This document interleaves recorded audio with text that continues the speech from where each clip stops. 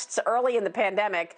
The group includes CNN's Chris Cuomo, who reportedly had a Department of Health doctor visit him in the Hamptons. The governor's brother tested positive for the virus in late March 2020, you may remember. Joining me right now is New York Congresswoman and member of the House Transportation and Infrastructure and Foreign Affairs Committees, Nicole Malliotakis. Great to see you today, Congresswoman. Thanks for being here.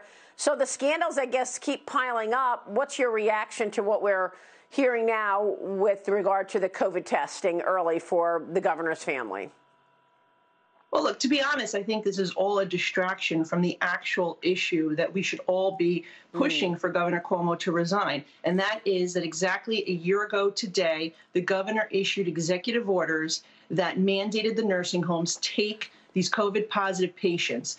A year from yesterday, he had said, your mother's not expendable, my mother's not expendable. And yet the very next day, he issued that order that eventually led to 15,000 individuals dying in these nursing homes. And so whether it's the sexual harassment scandals or stories like this that are coming out, I think in a way it's almost distracting from the actual cover-up, the obstruction of justice. That is the reason why I and others have called for the governor to resign in the first place.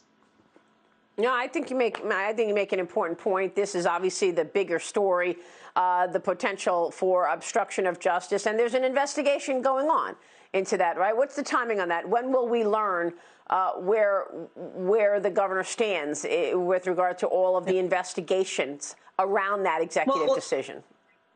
Yeah, so the investigations or the inquiry from the DOJ began in August, and then it was expanded in October.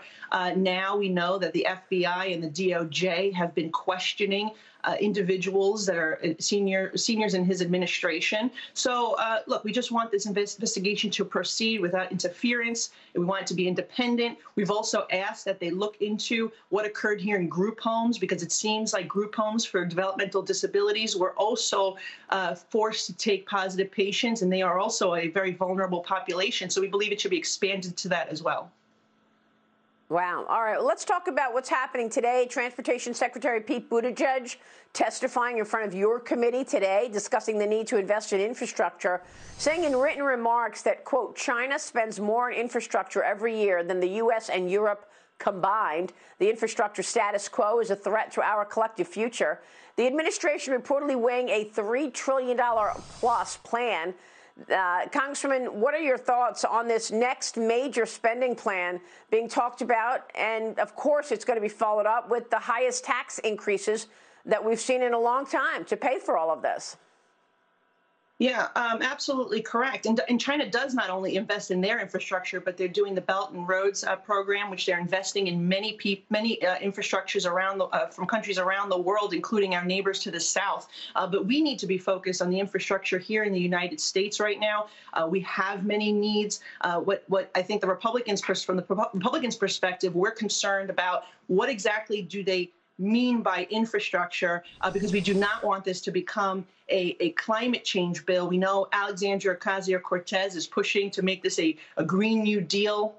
And how much is this going to cost, and how are we going to pay for it? I think those are our main concerns. Certainly, as a New Yorker, I understand the need to upgrade our infrastructure. You know, the New York City subway is still dealing with communication with signals from pre-World War II. We need to upgrade to communication-based train control. We have a maritime industry here. We have shipping ports, airports. There are a lot of needs, and I'm wondering how somebody like Mayor Pete Buttigieg, who oversaw a town that was, you know, basically the same population as my New York State Assembly district, is going to look at the infrastructure needs of these major cities like New York. But certainly what we saw in the COVID relief bill, Maria, was that they use that as a guise to pay for all sorts of other things that has nothing to do with COVID relief. And we're concerned that they're going to try to do the same with transportation and infrastructure.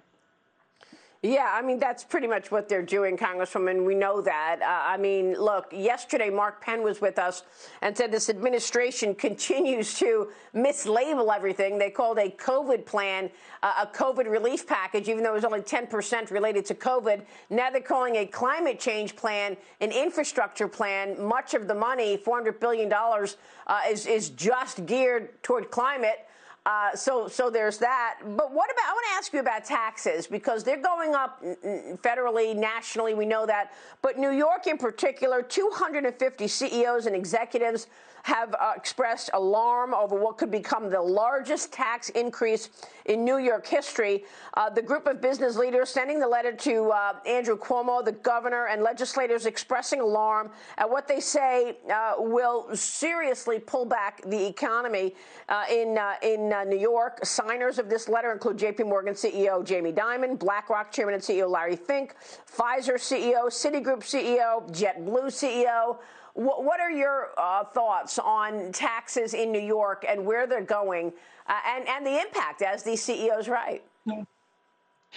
Well, sure. Look, we know that President Trump's success in having the best economy in decades and really the lowest unemployment probably ever in history was because of the tax cuts that he put forward that incentivized these job creators to expand and create more jobs. You know, all that's in jeopardy right now during a time when we're recovering. So that should be a major concern to everybody, because if we're trying to jumpstart this economy and get us back on track, and they're raising taxes at the same time at both the state level and at the federal level, you know, that's going to really slow down our recovery, and it's going to hurt people who are trying to get back into the workforce.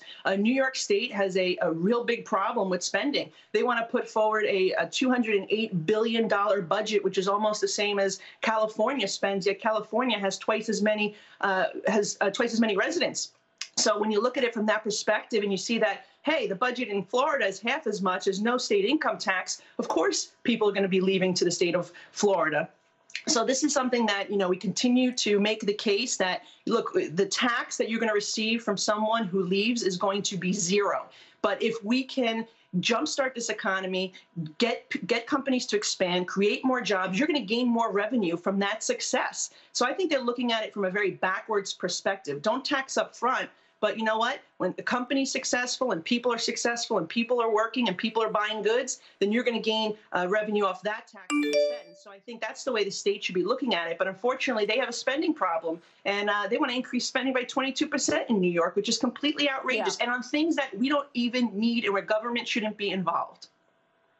Yeah, well, it does have an impact. That's why we're seeing droves of people leaving New York and businesses as well. We'll be watching that, Congressman. Great to see you today. Nicole Malliotakis, we'll talk soon. Thank you. Coming up, a new way to shop. One company using X